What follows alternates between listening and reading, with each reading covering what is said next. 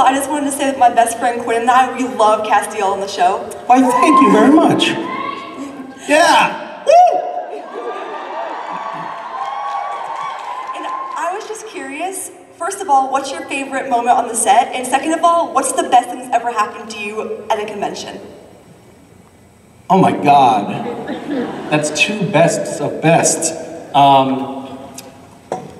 You know, I had a really cool experience not too long ago at a convention where someone asked me if you could meet anyone, you know, living, who would it be? And I mentioned the person that I would love to meet, and that guy called me 2 days later. That was pretty awesome. You know, you forget that, you know, this fandom is like, they talk about everything, and, you know, somebody gets mentioned in that context, and they're like, you know, so-and-so, you know, Misha wants to meet you. Which I would never have occurred to me to just reach out and say that. Anyway, that was very cool. It was Bob Garfield.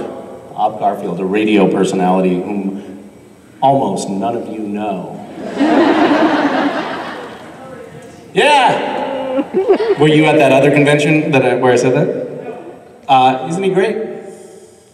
He's okay.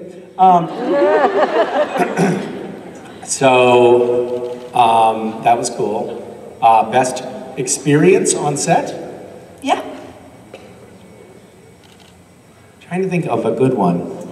I'm trying to think of any positive experience.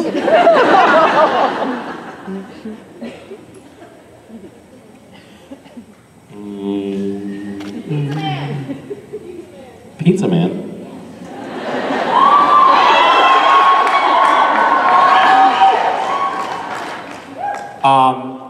I don't, what? I'm not supposed to talk about that experience? That's right. Thanks for saving me.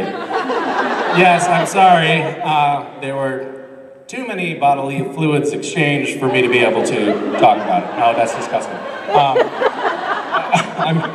I'm missing the thread, the lifeline that you're trying to throw me here. She's like, never mind, don't say that, stop.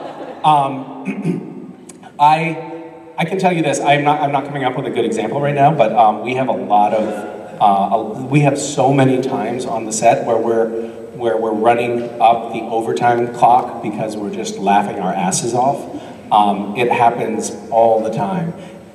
It's a big part of why I think so many people, cast and crew included, have stayed on the show for as long as they have. We just have a great time on set all the time, unless they're torturing me, and then we don't. But yeah, I mean, I think probably Richard has talked about it, but that scene where we tumble out of the rift and into Apocalypse World, and Rich's face lands in my crotch. It was not a stunt, let me just tell you that. It was a very simple action that we had to do. And no, that was not an accident. That was planned actually weeks in advance. The director, Phil Segrisha, came up to me while I was working on the previous episode, and he said, Misha, I have an idea for that scene where we tumble out of the rift. And I was like, but I hadn't read the script. And I was like, yeah, I love that scene. And he said, you know, I think it'd be funny if Rich sort of lands with his face in your crotch. Would you be okay with that? And I was like, that's what we do in between setups anyway.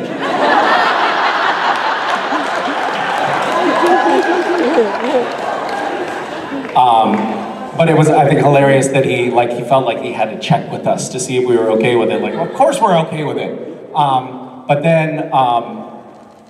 then when we did the rehearsal, it's that little scene, that little portion of a scene, took on really enormous. That's not what I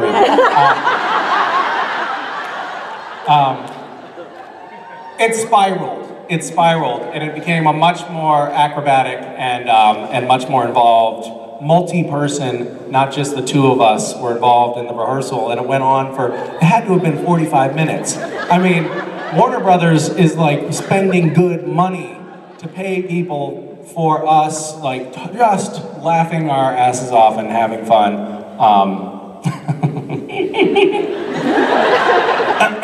Anyway. Thank you. Thank you.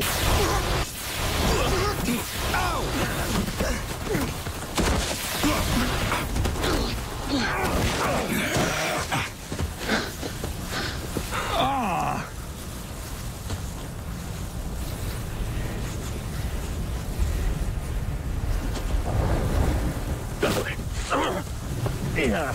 Well, that was fun. I could have used a heads up about this landing site. Why's it always gotta be me that makes the call, huh? It's not like Cash lives in my ass. The dude's busy. Cash, get out of my ass. I was never in your...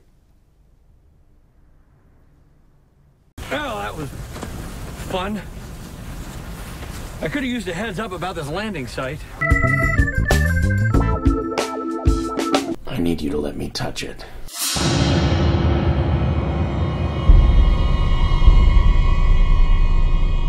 Touch it. Touch it. Touch it. Touch it. Touch it. Touch it. Touch it. I have to do it very gingerly. Keep both hands on the wheel. Well, that was fun. I could have used a heads up about this landing site. Awesome. That's awesome. Right. Right. Come on. You know what? You're awesome.